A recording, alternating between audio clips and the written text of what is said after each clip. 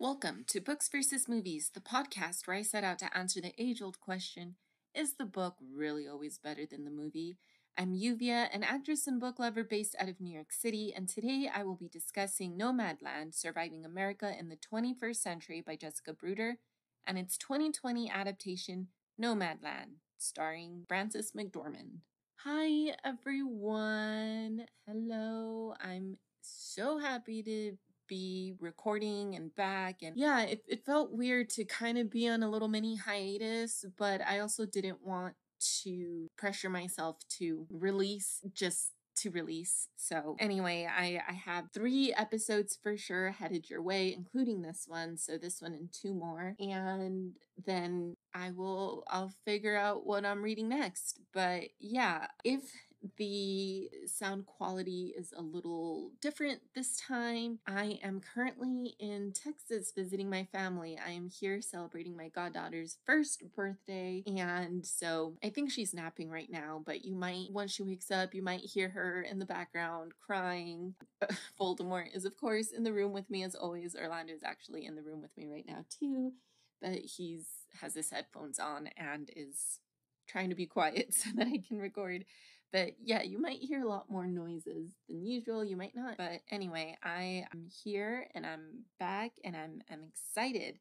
So, all right, let's get started. So, Nomadland, Surviving America in the 21st Century by Jessica Bruder was first published in 2017. And this is a nonfiction book that takes a look at people generally in their late 60s, late 70s that make up workers. These workers work in beet fields, they work in campgrounds, they work in Amazon's Camper Force program. These are a low-cost workers who are made up of mainly older adults who move around. These adults were affected by the Great Recession of 2008 and more often than not had no other option than to start living in RVs and modified vans, forming a community of nomads. And they travel all over the country picking up temporary work in just whatever's available seasonally at that time. This is a very difficult book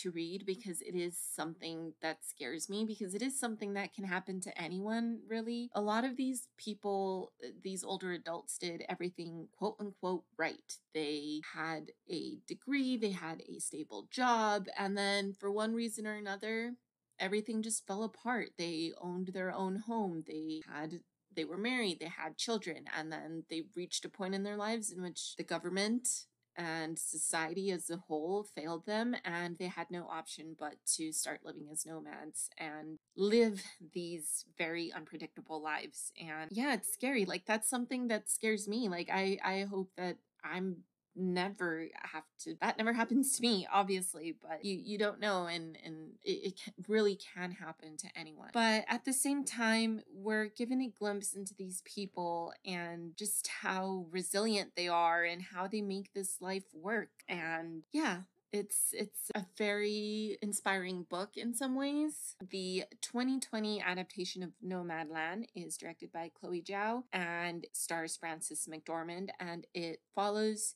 Fern, who is a woman in her 60s, who after losing everything due to the Great Recession, starts journeying all over the United States as a van-dwelling nomad. So this is also a very different adaptation. As I said, the book is a nonfiction book. Some of the people that we meet in the book are featured in the film, but the film overall focuses on Frances McDormand's character Fern, who is a fictionalized character inspired by the people that are introduced in the book. But overall, this is a fictionalized account of that. So in order to have adapted Nomadland in a more faithful way, they would have needed to either just straight up do a documentary or do a biopic on Linda, who is the main nomad that the book focuses on. We do meet some other people, but Linda is definitely the focus. So it definitely would have had to have been more of a biopic or a documentary, but this is a fictionalized telling of the events of the book, or not fictionalized telling of the events of the books. This is a fictionalized character inspired by the real life people that live this way. So yeah, this was kind of, I wasn't really sure how I was going to tackle this book versus movies episode because it is so different, and not in terms of like the changes that were made. Like obviously there were a lot of changes, but it's as I said, it's not really, it's more inspired by the book as opposed to being like a faithful adaptation of the book. But yeah, I really wanted to focus on the things that stood out to me about the book, and some interesting facts that were brought about in making the film. But yeah, so I think what really stands out to me the most in the book is just how much more anti-Amazon it makes me. It made me. I don't shop at Amazon really at all. I'm not going to say I never shop there, but I really try to reduce the amount of times that I shop at Amazon. I really only shop there. I have worked on projects with friends in which they pay me with like an Amazon gift card.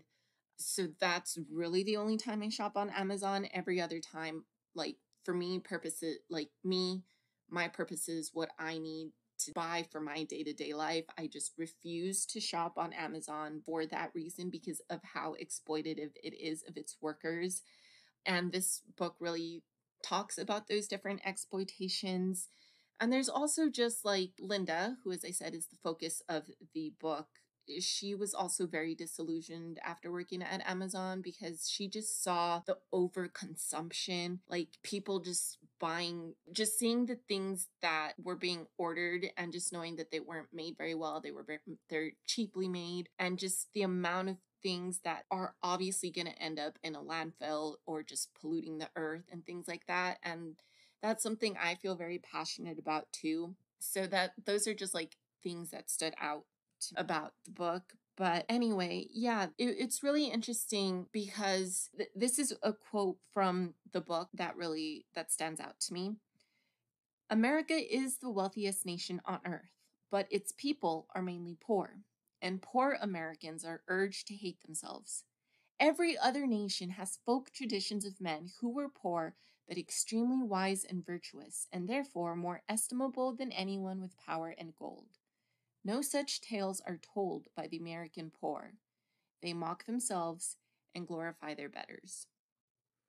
And that is something that speaks to me because it is something, the amount of people that live in poverty in this country, and there's really no reason for anyone. We have the resources to make sure that everyone is living like we're in the first world country that we are, and that is just not the reality for a lot of people. And we view people most of the time that live in poverty as, oh, that's your fault because you never looked for opportunities to get out of this situation. You never pursued something better for yourself. You didn't take risks or whatever. And again, this is something that we see the rich people in this country, the celebrities, the billionaires, everything, as something to aspire to. And there's nothing wrong with aspiring to that. But we have to remember that most of us were closer to becoming poverty stricken than we are to becoming billionaires. And that's just a reality that we have to face. And again, there's no reason that we can't do more to make sure that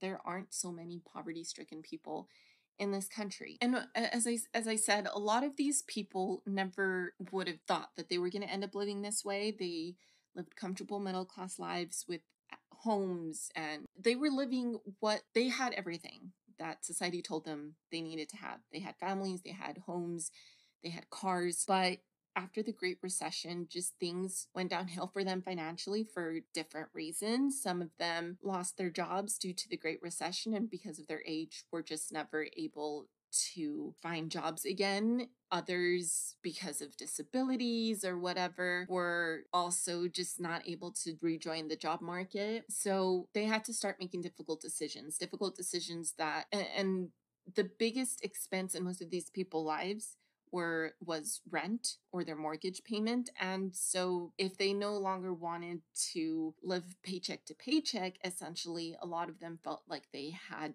to give up their biggest expense and move into the van and RV. And again, a lot of them, this wasn't a choice that they would have made for themselves originally. It was just something that they had to do. And this class divide seems to be getting bigger and bigger, and a lot of people are not being given the same opportunities as others. And so this just furthers that divide. And something that's really emphasized in the book is how the last free place in America is a parking spot. So you move into your RV, your van, and you travel depending on the season, to wherever the jobs are, and you live relatively for free by just parking somewhere. And even that's getting increasingly difficult. Not a lot of places are accepting of people parking in their lots overnight or anything like that. So parking in neighborhoods is also kind of tricky. This is another quote from the book that kind of discusses why some people felt like they had no choice. So, quote,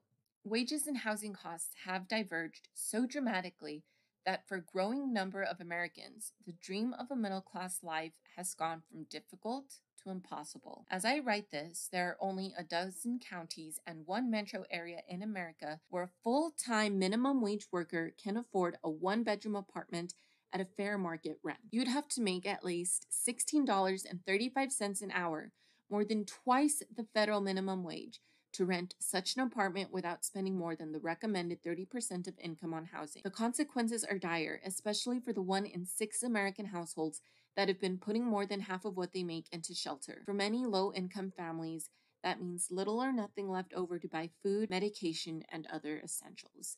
End quote. So yeah, these are all just things that I've faced personally. I know that that's something that I've heard a lot from like our parents, both Orlando and my parents. Like they really wish that we would just settle down and buy a house and start earning the equity of having a house and all of that. And we've wanted to buy a house. We've been wanting to buy a house for a while, but we look at the options of where ideally we would want to live, and there isn't anything within our budget. Right now, it's better for us to stay renting. Is that what we want to do? Is that what we want to do for the rest of our lives? No, but where we are right now in our lives, it makes sense to continue renting. And right now that means renting an apartment, and while we figure out next steps and all of that. But even then, the struggle we found, the amount we struggled to find an apartment, we can afford. And so where we were living previously in New Jersey, we were paying $1,400 for a one bedroom. And then when we moved back into the city, we paid $1,600 for a studio apartment, and we paid both of those no problem. But it was such a struggle to find someone that would rent to us, because in New York, you need to make 40 times the rent.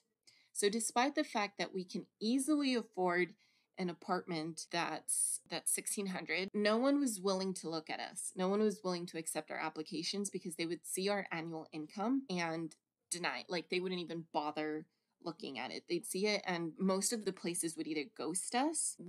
Only one realtor was kind enough to say the management company isn't even gonna bother accepting your application because of your income. That was the one person that was straight up with us. Everyone else kind of just ghosted us. And it's really unfortunate that no one was willing to give us the chance, and the amount that we struggled just for that. So you can only imagine the people that their income is a little bit more. And I know there's going to be a lot of people that are listening to this and say, well, that's your fault because of the career you chose or whatever. And it's like everyone deserves to have a place to live. Everyone deserves to not worry about whether they're going to have a home to live in one day or not in the next. And it doesn't matter what job industry you choose. I mean, everyone has a right to live comfortably. But anyway, these nomads living nomadically, I feel like has kind of gotten glorified lately because of all the people that do choose the van life willingly and kind of glorify it. It does take a certain amount of privilege to be able to just live out of your van willingly and have that be your life, whether that be you work a remote job that pays very well, that allows you to live a lifestyle in which you're really not worrying because you can afford to move where you want, when you want, as opposed to depending on the seasonal jobs. Something that the book also touches on is the fact that a lot of the people that live this nomadic lifestyle, majority of them are white, because at the end of the day, it's a lot safer and you're a lot less likely to be targeted as a van dweller, as a nomad, for being white than you would if you're Black. But at the end of the day, something that the book also touches on, which again, if you weren't really anticipating this style, is how much society doesn't want anyone living off the economic grid. It is very difficult to find a job if you don't have a permanent address. It is very difficult to get a driver's license, to apply for a lot of things that you need without having a physical address. And there's just so many reasons that you need to have a physical address. But anyway, this quote is kind of talking about why the majority of van dwellers are white. So, quote, a vast majority of van dwellers are white. The reasons range from obvious to duh. But then there's this. Linked below the post was an article about the experience of traveling while Black. That made me think. America makes it hard enough for people to live nomadically regardless of race. Stealth camping in residential areas in particular is way outside of the mainstream. Often it involves breaking local ordinances against sleeping in cars. Avoiding trouble, hassles with cops and suspicious passersby can be challenging even with the get out of jail free card of white privilege. And in an era when unarmed African Americans are getting shot by police during traffic stops, living in a vehicle seems like an especially dangerous gambit for anyone who might become a victim of racial profiling. All that made me think about the instances when I could have gotten in trouble and didn't. One time I got pulled over at night while reporting in North Dakota. The cops asked where I was from and recommended some more local tourist attractions before letting me off with a warning. In general, people didn't give me grief when I was driving Halen. I wish I could chalk that up to good karma or some kind of cosmic benevolence, but the fact remains, I am white. Surely privilege played a role, end quote. So again, talking about that kind of privilege that comes with just this current glorification of living in a van and everything, there's that. This book just has a lot of quotes that spoke to me. So when talking about the book, since the film and the book are so different, I'm really just focusing on why the book spoke so much to me. But here's another great quote. The economy is a game. This game should be about non-essential things: motorcycles, computers, televisions. A person feeding their family, staying alive, having shelter, that should not be subject to an economy. End quote. And yeah, again, this book just really focuses on why people might end up being a nomad. And the majority of the people, as I said, are doing this because they had no other choice. They lost their homes due to the Great Recession. They lost their jobs. They have a disability, whatever the reason. And no matter what that reason, they should have still been able to keep their homes. So again, see, here's a quote on one of the many quotes that just continue to fuel my anti-Amazon fire. Quote, the reason Amazon can take on such a slow, inefficient workforce, noted one itinerant worker on her blog, Tales from the Rampage. Since they're getting us off government assistance for almost 3 months of the year, we are a tax deduction for them. End quote. At the end of the day, Amazon wants a cheap labor force. They don't want a permanent workforce. They want people that are temporary, that are seasonal, so they can keep their prices low. Obviously, the longer someone stays on board, the more benefits have to come in, the more what X, Y, and Z, And a lot of the times there's permanent damage being done to these people's bodies. There's one point in the book in which one of the workers walked the equivalent of 18 miles, I think, or I don't remember exactly. Yeah, I want to say it was the equivalent of 18 miles during their work shift. That's just mind-blowing. And it's one of those things where they're not getting proper breaks. They have to meet a certain quota, so much so that they're afraid of going to the bathroom because the minute spent in the bathroom is minutes in which they're not meeting their quota. And if they really need this job, then yeah. Here's another quote. The top 1% now makes 81 times what those in the bottom half do. When you compare average earnings, for American adults on the lower half of the income ladder, some 117 million of them, earnings haven't changed since the 1970s. End quote. So again, I know that there's going to be a lot of people that are blaming people's choices or whatever. I refuse to look at it that way. We never know people's circumstances, what led them to maybe have to work a minimum wage job for their entire adult lives. And maybe we just don't know. We don't know. And regardless, if someone has a family that they're trying to provide for, even if they don't, they shouldn't have to choose on whether or not they have shelter or anything like that. But yeah, there's a lot of things that just really spoke to me in this book. And that, like, there's some people are living off of their retirement. Again, we're told that if we do everything right, we should be able to retire and live comfortably off of retirement. And the fact of the matter is that a lot of these people were not. They reached retirement age, and despite having a job that should have, there was just, a lot of these people did everything right, what they're told they should have done to live the American dream. And one simple turn of events prevented them from being able to enjoy that American dream once they retired. And I don't think that's fair for anyone. And yeah, there's some people that because of a disability were had to leave their job way early, and a lot earlier than expected, and were then unable to apply for retirement or retire properly or whatever the correct term is, and are living off their disability check. And a lot of them, they had to make $200 a week, their $200 disability check last. Yeah, it was just, I really, really highly recommend everyone read this book. This is just a book that really spoke to me, and it really made me sympathetic. I mean, I already held these beliefs, but it just kind of really cemented my beliefs even more.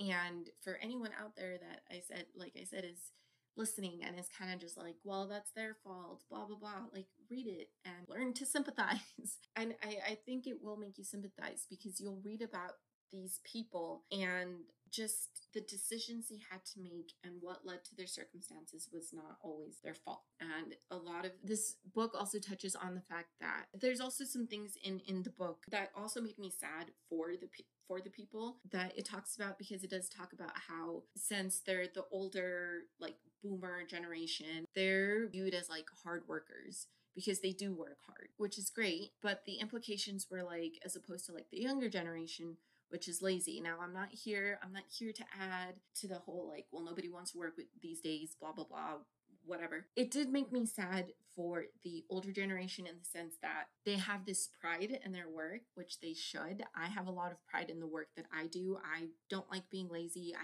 My parents just really instilled this pride in my work belief system, which I have, and I love that I have. So I agree with them in that. If you're lazy, if you have no interest in actually working, don't apply for a job. We don't need you. But they don't have any sense of work-life balance. And that's something that I've really started to embrace. I work very, very hard, and I take a lot of pride in my work. But I've also started to realize that working past that time that I'm supposed to doesn't benefit me. It benefits the company, and it doesn't make them any more loyal to you. It really doesn't. So while I'm on the clock, you have me. I'm there. But yeah, so there was that mentality that did make me a little bit sad for the people featured in the book, is it's you should also have some time for yourself. A work-life balance is perfect. Everyone needs it. Yeah. But anyway, let's get a little bit into the book. I mean, the film. I really do recommend the book, and I think it'll really open your mind into and make you sympathize and remember that at the end of the day, we're all just people, and we want to thrive and not just survive. But anyway, so Nomadland, the film, came out in 2020. It stars Frances McDormand as the fictional character Fern, and Chloe Zhao. She won an Oscar for this film. She wasn't really well known before Nomadland. She had released some other indie films.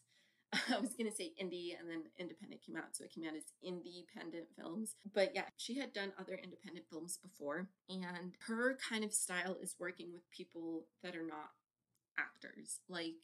If you look at some of her other indie films, the people that she cast were actual, I don't know the name of the film, but she made a film about like ranch life and a cowboy, and she cast like actual cowboys and people that lived in that area where the film was set. Like, she did not hire professional actors, so that's kind of her style, and she did that in this as well. She started introducing big name actors with Frances McDormand as the lead, who's another character played by David Strathairn, who, again, David Strathairn is a professional actor, but the majority of the nomads featured in the film are the actual nomads that we read about in the book. And they're not acting, they are themselves. They're living their normal nomad lives, and it was caught on film, but they're not trained professional actors. So that's kind of the interesting thing about this film, is that you see Linda from the book.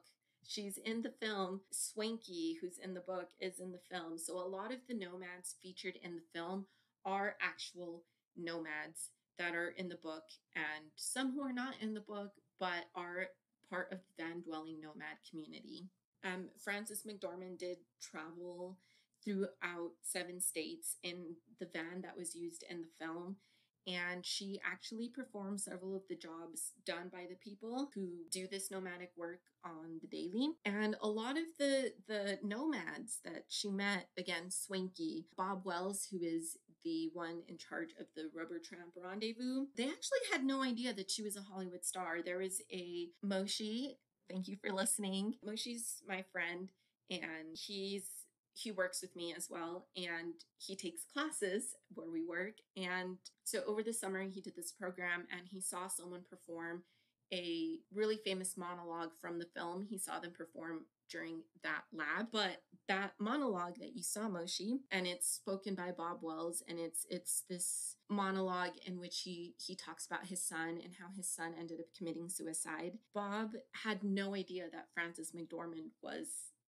a famous Hollywood actor, and he delivered this monologue to her after. So Frances McDormand in the film delivers this monologue about her late husband, and they have a moment of connection.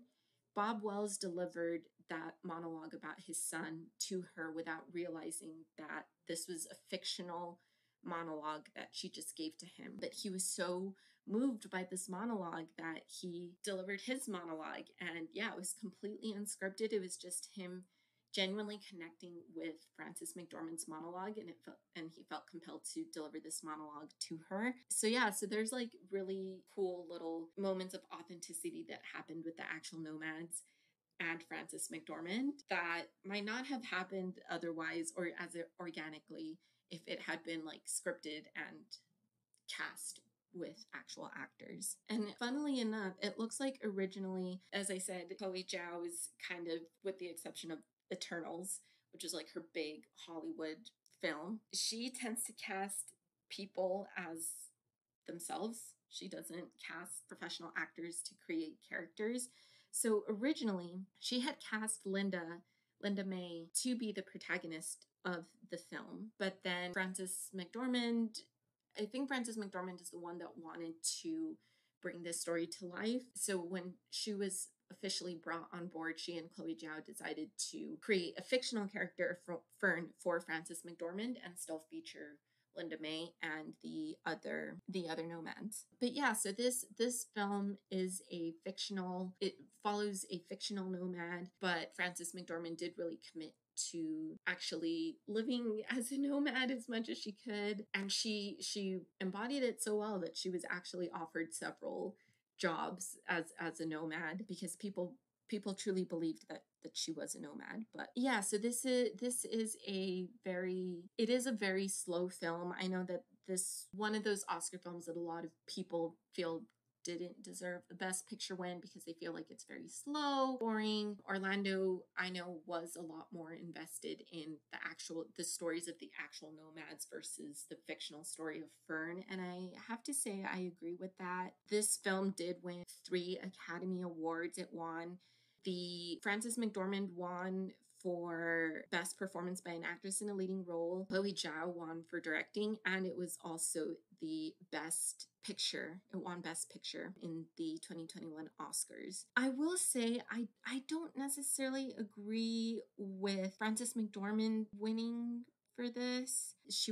So that year she was up against Andra Day for The United States versus Billie Holiday, Carey Mulligan in Promising Young Woman, Vanessa Kirby in Pieces of a Woman, and Viola Davis in Ma Rainey's Black Bottom. Frances McDormand was great, don't get me wrong, but I don't know, I personally would have awarded it to Viola Davis in Ma Rainey's Black Bottom. Like, she did so great. She did so great in that role. And then in terms of, it didn't really bother me that Chloe Zhao won for directing, but in terms of Best Picture, Nomadland was competing against Judas and the Black Messiah, Mank, Minari, Promising Young Woman, Sound of Metal, The Father, The Trial of the Chicago 7, and it ended up going to Nomadland. And I have not seen every single one of these, but I've heard Sound of Metal is really good, and Minari was really good as well. And I know people were rooting more for those to be the Best Picture winner. Of the ones I've seen Nomadland, obviously Judas and the Black Messiah, Promising Young Woman, and The Father. I definitely think I would have awarded it to either Judas and the Black Messiah or The Father. I liked those films a little bit more than Nomadland, but I mean, it is what it is. Not saying it's not well-deserved, but just my opinion, I do think there were better films. And yeah, despite it, Frances McDormand was great, but I definitely would have probably given it more to Viola Davis. Vanessa Kirby was also fantastic in Pieces of a Woman, but anyway, yeah, so I know this episode was definitely a lot different. It was something I originally thought I was going to tackle it the way I usually do, but there was just, even though it is technically based on the book, it is its own story, its own thing, and there really was no way to compare such a factual nonfiction book with a fictional inspiration, something that was inspired by the book and just fictionalized. So I hope you still enjoyed this episode. I know that I still enjoyed it, and it was new territory for me. So yeah, I tried to be as confident as I usually am in delivering my verdicts and everything, but this was just so different. Completely new territory, but I think I do like this format in case I have something like this in the future. But anyway, let's get into it. I rated the book 4 stars. I really, really highly recommend the story. My book club friend Emily disagrees with me. She really did not like this book. So maybe you'll agree more with Emily than you did with me. But I think the biggest takeaway, Emily really did not like this book, but I'm gonna read her final sentence of her review, because to sum it all up, in her opinion, there are better books about American poverty and the policies to remedy it. So while this book did speak to me, it did not speak to her, and she has read better books about American poverty and the policies to remedy it. I clearly have not read those books, so this book really did speak to me. If you've read a lot of other books on poverty and how to fix it, and maybe you'll agree more with Emily, but if you need like a great introduction crash course, I think this is the way to do it, because that's what it was for me. But book club friend Terry agrees with me, and she also rated the book 4 stars. She says that it also made her look at Amazon in a whole new way. So, I mean, to me, it wasn't introducing Amazon to me in a whole new way. I've felt very strong negative feelings about Amazon for a while. The more I've done research into the company practices and kind of their shady business dealings. But anyway, it did make her look at Amazon in a whole new way. And she also found it an interesting way to learn about the country, and she's not sure she could cope with all the challenges of living that sort of life. And I agree, Terry, I agree, which is why it terrifies me that this could happen to me in the future. I'm hoping that it doesn't, but again, I'm very aware that this is a reality, that it could happen, but I'm going to do everything I can to hopefully not let it happen to me. But anyway, that's just my opinion and the opinion of Terry and the opinion of Emily. Emily does not have a star rating for it, so I can't tell you what she rated it, but she really did not like it, and I already summed it up for you as to why. But anyway, 4 stars for me and Terry, and a no from Emily. And I rate the film 3.5 stars. So I did like the film the first time I watched it. I rewatched it for this episode. I did like it a little bit more the first time I watched it. The second time around, it was a little bit more difficult to get through. I think this is not going to be a film I'm going to watch again in the future. I think this is two and done for me. Orlando was not a huge fan of the film. He was definitely a lot more invested, as I said, in the other characters than Frances McDormand's character. He found the glimpses into the nomadic lifestyle a lot more interesting and a lot more engaging than following Fern's journey throughout the film. So that means that the book is the winner. Yes, I highly, highly, highly recommend the book. If this is not a subject that you're interested in, or you're not really interested in like slow films, if you don't mind them, check out the film. But if you really need something a lot more action like packed and to keep you engaged, then I say skip the film and read just the book. But anyway, that is it for this episode. Thank you for tuning in. Please leave this podcast a rating and a review so that more people can hopefully discover this podcast and join us in our little tiny community. And I'm very excited because next time we will be talking about Watchmen by Alan Moore and its adaptation Watchmen, starring Patrick Wilson, Malin Ackerman, and directed by Zack Snyder. And I'm very excited because this is a podcast episode that will be featuring my guest, the lovely Orlando Rodriguez. You've heard me talk about him quite a lot, and now you're actually going to get to meet him. All right, see you next time.